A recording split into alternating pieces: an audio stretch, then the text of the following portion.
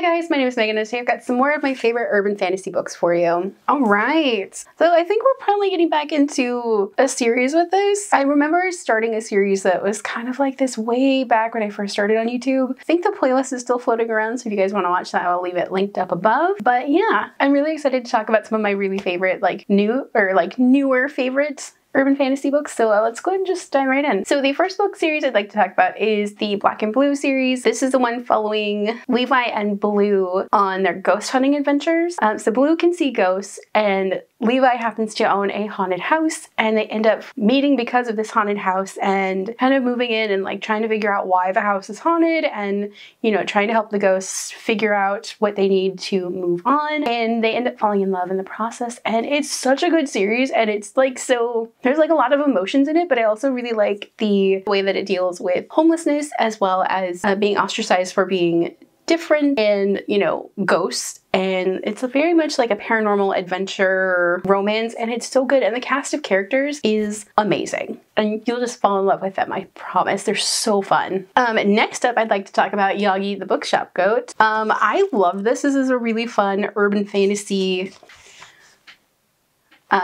where Yagi is a goat and he loves books, and that's not always a good thing in this society where goats aren't usually let into bookstores because they tend to eat all the books and all the paper goods they have. And Okami happens to own a bookstore, and he gives Yagi the chance that he's been looking for to work in a bookshop, and Yagi happens to have a special ability. When he eats a book or a piece of paper, he can tell the emotions that were put into it, and he uses his power to help the customers find books that are good for them or that they'll love. Or it's just a really cute bookstore romance. And also, this is not for those under 18, so please check trigger warnings before diving into this. It's really, really cute though. All right, so the next book series I'd like to talk about is The Heirs of Chicagoland. So I finally dove back into this after, I think, 2 years.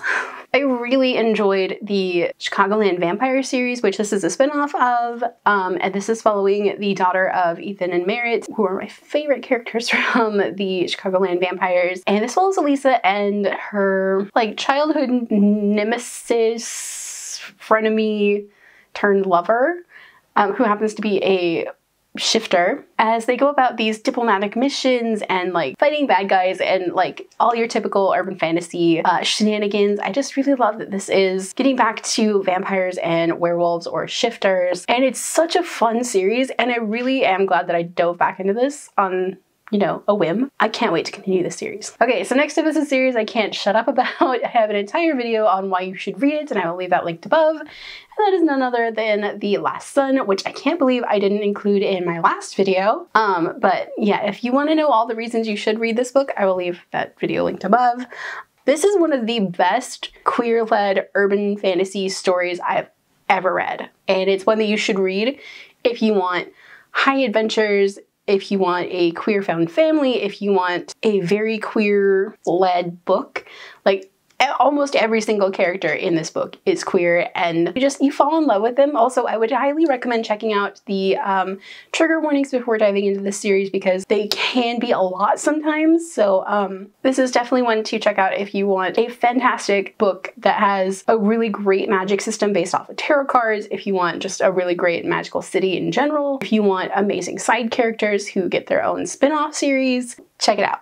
And then the last book in today's recommendation is one that I've recently finished and loved to pieces, and that is Bite Me. This was just a fantastic book to dive into. Like, I didn't know anything other than that it's a vampire and a human falling in love, and like it's got some fantastic art in it as well. If you get the paperback copy, it's also very queer, and it follows Blair, who is finally like escaping a very bad situation and moving back to his hometown, to the house that he inherited from his parents. And the house is kind of falling down, and he gets wrapped up in some town BS because, you know, there's something about his parents that they did something and he doesn't know. And that's where Richard comes in, who is a vampire and happens to be the town liaison. He's the town, like the person they go to when there's problems. And Richard is kind of set to follow Blair around for a while, gather information. And what he doesn't expect is to catch feelings for Blair. And I love this to pieces. It's so much fun. Also, this book is a chunk. It's got so many adventures and it's got a really great